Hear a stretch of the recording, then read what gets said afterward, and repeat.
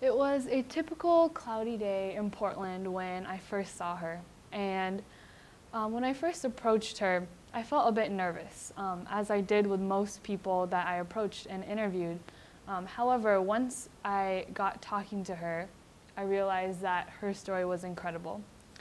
This lady's name is Kit, and what I learned from talking with her for the few moments that I was able to was some crazy life experiences. And Kit went on to tell me just some of the crazy things she went through in life. One of them being, well, she had really grown up in a poor family and just in poverty her whole entire life. And so one of the stories she told me was one, having to hitchhike on the side of a rural highway just because that's something she had to do. Second, moving from foster home to foster home throughout her whole childhood. And lastly, which really surprised me a lot, was how she got into an injury this one time and wasn't able to actually go to the hospital because she knew her family wouldn't be able to pay off those bills. And as she was telling me her personal story, I realized that she began to tear up. And it was in that moment when she started to tear up that I realized that this is what my project was about. It was about listening to people and really hearing their stories. Which leads me to what my project is entitled, Humans of the Pacific Northwest, or PNW for short. Just a little quick run through. Humans of the PNW was inspired by Humans of New York. And I don't know if any of you guys have heard that before, or if it rings any familiar bells, but Humans of New York is pretty much this really famous internet, social media blog, pretty much. And it started by this guy named Brandon Stanton, and he had a mission to go out to New York City and capture portraits as well as the stories of 10,000 random strangers in New York City. So basically what he has done since then is update his Facebook and Twitter and any other social media accounts, and people are able to see a glimpse into random people's stories. And so because of that, I had followed Humans of New York for a while and had been inspired by him on a daily basis. And today he has over 10 million followers on his social media accounts. And so being inspired by his stories really inspired me to do this project and really pushed me to, believe in myself. And I think I've never been a huge talker. I'm a pretty quiet person, but it was my love for listening that truly brought this project together. So before I start with my goals, I want to do a little activity with you panel members. And so, as you can see in front of you, there is 4 pictures. And with each picture, there are 4 stories that go along with them. And so what I want you to do in the next minute, as fast as you can, is see if you can match up which picture goes to which story, and then we'll talk about the answers and such after you go through that.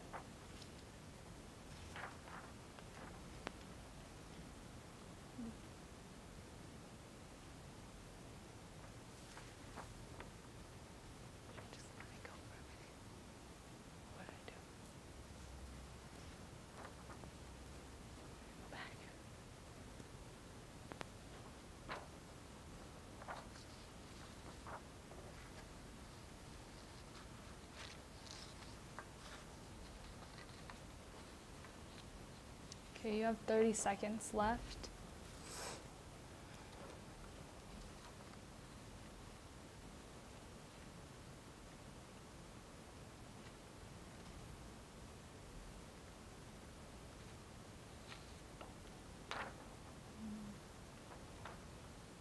Ten seconds.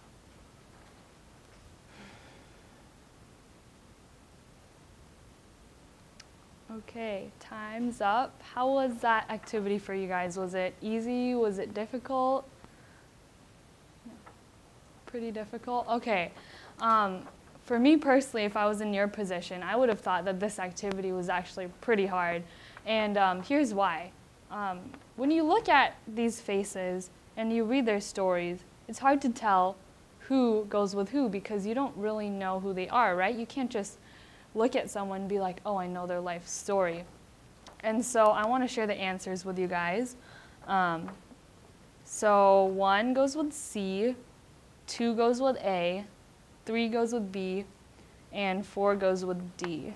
And especially probably the last one was the most surprising one for you guys because I'm not sure if any of you guys would have guessed that I went through a really difficult breakup with the first woman I fell in love with was actually a woman. And so I hope through this activity you were able to realize just kind of like the assumptions that we make about people, but even more than that, I want you guys to really pick up the different themes that I talk about throughout my presentation and just how we can work to really make these issues that I will talk about later a really big reality in our lives.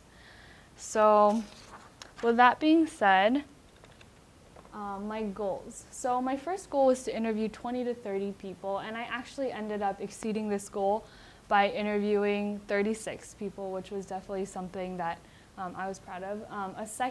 My second goal was to take portrait photos of the interviewees for my book, and which leads to my third goal, which was to make a book on blurb.com that would include both my pictures as well as the caption/interview with each person. So that's what my book would contain.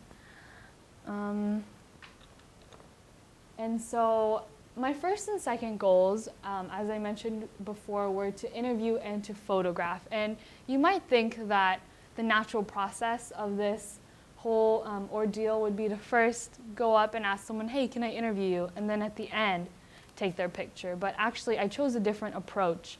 And I actually ended up asking people if I could take their picture first and then ease into an interview.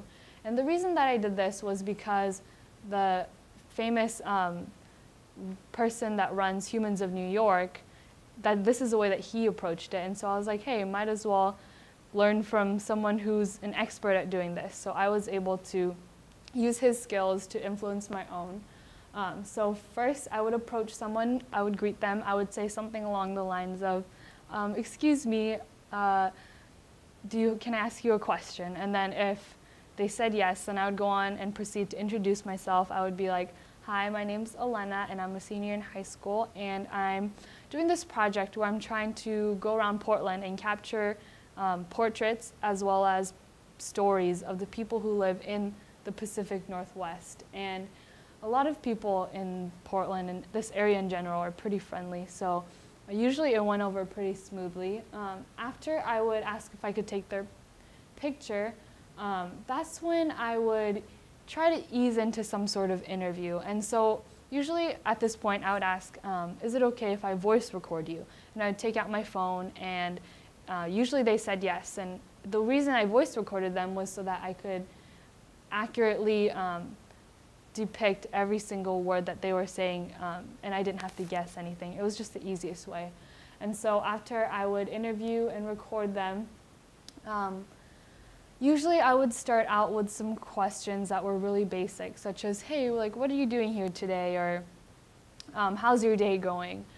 From there, however, I would usually progress into more deeper questions, such as, like, what is the biggest defining life moment for you? Or what is a struggle you're going through right now? And quickly throughout this project, I realized that I never use the same questions, the same set of questions for each person. Each person, I kind of almost had to feel the vibe, and from there, I would continue to feel what questions were appropriate at that time. So that's the kind of process of what questions I asked. So after I'd ask them questions in an interview and record them, I would then bring out a release form just so that they'd be able to, I'd be able to publish their photos and interview into a book. So that was the purpose of the release form.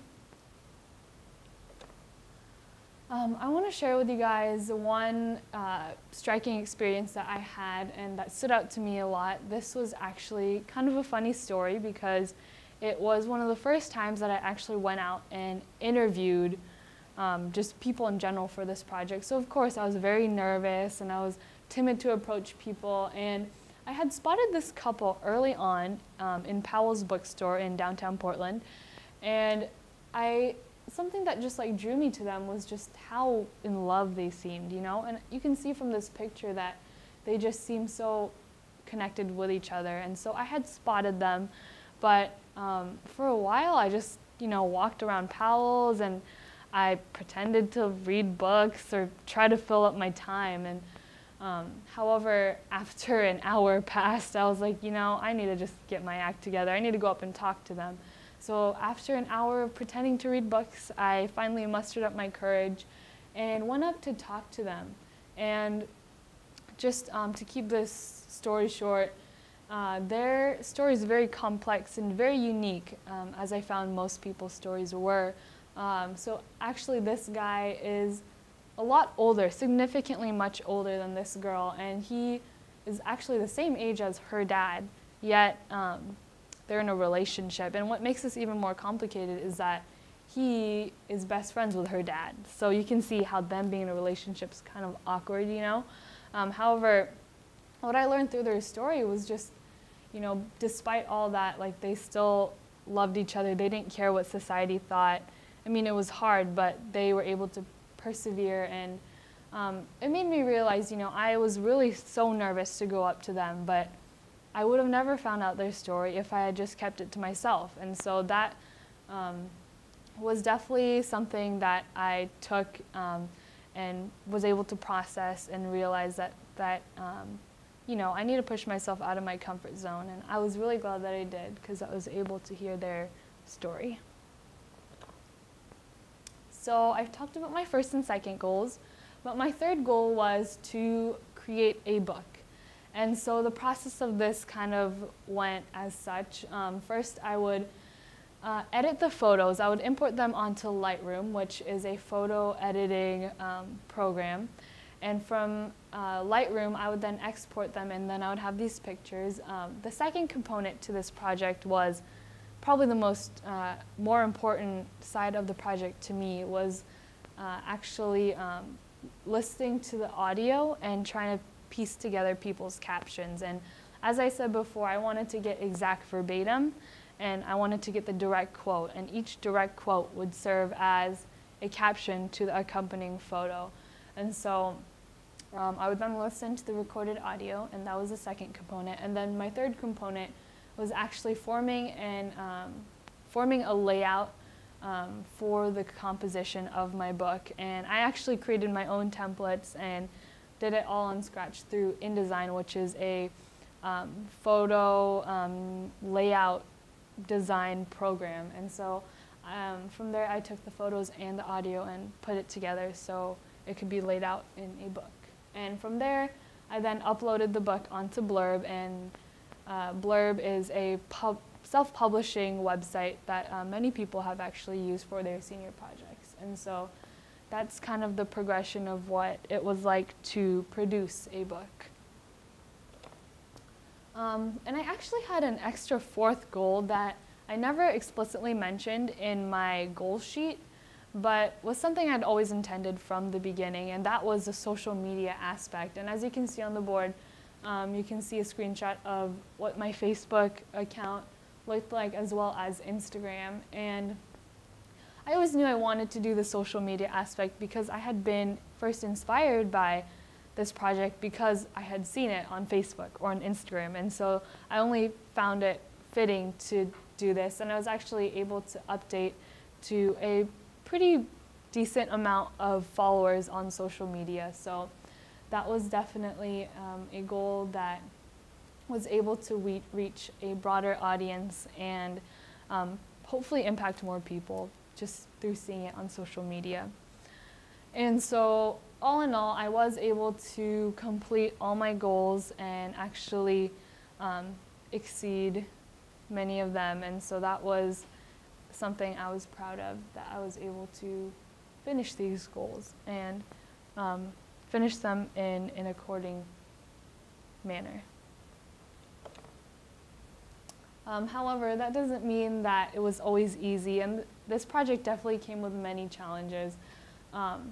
First, one of them being just technical difficulties with your equipment. And for me, I didn't have much equipment, but listening to having my phone out for voice audio and recording people, I actually have this story where I'd been recording this guy for, I'd say, around 20 minutes. His story was incredible, and I was so excited to be able to tell people about this story. And right when this interview ended, I realized, I looked down at my phone and it had died. So the whole interview was gone. I didn't know what I was going to do, because at that point, you can't really ask someone to repeat their life story to you, you know what I mean? And so what I did and how I overcame that challenge was just realizing, hey, like, I talked to this guy, he had a great story. I might not be able to share it with many people through a direct interview, but just being able to talk with him was something that was cool and something I probably wouldn't have known before if I hadn't gone up, been intentional, and talked to him. Another challenge I had was listening through the audio, and the audio could range anywhere from 5 to 30 minutes. So if you can imagine taking your phone and pressing pause and play so you can type out every 3 words just so you know it's exactly right.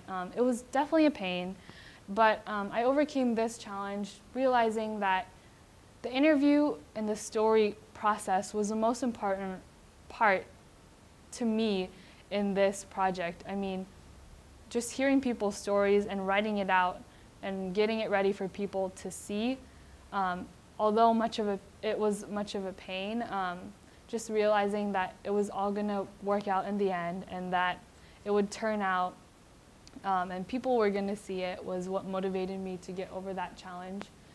Another challenge I had was uploading the book onto Blurb, and I hadn't really anticipated this challenge. However, it did take me around like 7 hours to just import this book on Blurb because of all the many complications. But as I said before, I was able to overcome this challenge by really truly just thinking like, hey, this is difficult, it's kind of a pain, but in the end, I'll probably have my own published book, which is exciting in itself. So that was another challenge I overcame. And the next 2 challenges, I have specific examples that I want to share about them. So my 4th challenge, as you can see, it says approaching strangers and being rejected. And if you can imagine, being rejected in any sort of circumstance is never a fun thing, but especially when it comes to strangers and you're putting yourself out there and being vulnerable and you get rejected, it's a stab to the heart. You know, it's hard to not take that personally, especially for me, because I'm a very sensitive person. And so this guy actually, when I started talking to him, he really seemed hesitant. And it actually shocked me because when I asked him the question, what inspires you, he immediately blew up at me and he was like, I would never answer that question in a million years. Like, only if you had a gun pointed to my head would I answer that question. And so that threw me a little back. I was like, you know, I've never gotten this response before. And at that point, I could have taken 2 different routes. One, I could have apologized and said, I'm sorry, sir, I will just leave now and you can go on with your day. Or I could have tried working things out with him. And I ended up choosing the second of the 2 options. And I'm really glad I did, because after I realized, you know, after that initial shock, I just started asking him easier, more simple questions like, hey, like, could you tell me about your business? You know, just more simple questions like such as that. And immediately I could see his face light up and he started talking to me more and he was more comfortable, and he ended up telling me about what it was like to be a young parent and to raise a kid. So that this challenge really taught me to persevere and to not let rejection and that immediate pain that comes with it affect me too personally, and so I was able to persevere throughout that challenge. Another challenge and big thing that I went through throughout this whole project was prejudice or prejudging. And I think a lot of times we judge people without really knowing their story. And so this is a example I want to share. This is in Powell's books. And when I first saw this girl, you know, she has these piercings all over her face. She looks kind of tough, you know, and I was like, I don't know, I don't want to talk to her. She seems kind of intimidating. But when I did start to talk to her, she opened up to me about what it was like to be a single mother raising a kid. And she was actually looking at children's books, and she was picking out a book for her son who was writing his first book report, history book report on a president. And so she just lit up when she talked about her son. And it just put into perspective, you know, like you judge someone so hard. You make these assumptions. You say, oh, they seem too intimidating, like I don't think I should talk to them. But once you realize your story, once you realize their story, everything about what you thought before changes. And this was something that I really learned throughout this project, was really trying to be mindful of what kind of judgments I made on people, and to judge people less, because it's so easy to judge just subconsciously. And so overcoming prejudice was a huge triumph, I believe, and something that I want to continue striving towards in life. So what I learned, first of all, definitely just how to communicate with people more effectively. And actually in my research paper, I researched on how to interview someone effectively. And so throughout this research paper, I was able to learn some tips about what would be the correct and most effective way of talking face-to-face, interviewing someone. And so through that, there were many things I learned, but I think the biggest thing I learned from that was just trying to embrace silence. And I think a lot of times when we're talking to people, we're like, oh, we get a little uncomfortable when it gets quiet. And what I realized through this project was it's not about me talking, it's about me listening to other people. And so if that meant that it was going to be awkward, then so be it. But a lot of times through those silences, people are just thinking, and you need to let them think. And so that was something I learned throughout this project.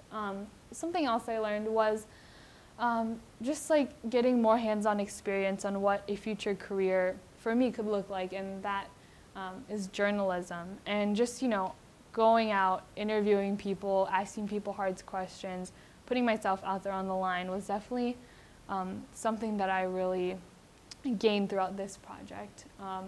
And probably the most important thing that I learned was the importance of knowing someone's story. And I think it is in the moments when we're the most vulnerable and we listen to people and we're able to hear their story that everything changes about a person. And I believe if we really just listen to each other more instead of just talking all the time, this world would probably be a better place. And so that was probably the biggest, most significant thing that I learned. In conclusion, I did accomplish all my goals and published a book, which was very satisfying and something I always wanted to do, is self-publish. If I could have changed anything, I probably would have included more people in my book. However, time constraints and everything didn't really allow me to, but I don't believe there's such thing as having too many stories. So if I could have changed anything, I would have tried to include more people. All in all, though, I'm very proud of myself for stepping out of my comfort zone. And if you would have asked me a year ago to go up to someone and just ask about their life story, I probably would have laughed at you and said, no, I'm not going to do that. But throughout this project, I really was able to get over the fact that, hey, like, I might be a quiet person, but that doesn't mean that should limit me. And because I was able to step out of my comfort zone, I learned so many things about other people, and that was just very rewarding and something that I will always cherish close to my heart. And just learning people's stories was really incredible.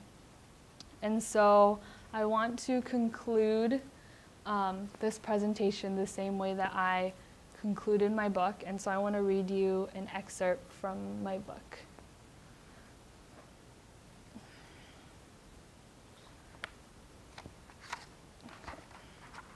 So throughout this project, it's been a hope of mine to start removing prejudice from my own daily life. This one shift in mindset has been radical. I've engaged in conversation with people I would normally have been too timid to approach. I've learned stories about bullying, self-image, abusive relationships, the death of a loved one, and I've also heard stories about loving relationships, passions, and defining life moments. I truly believe that eradicating prejudice starts with one person. That person can be you. Thank you very much. And at this time, feel free to ask me any questions.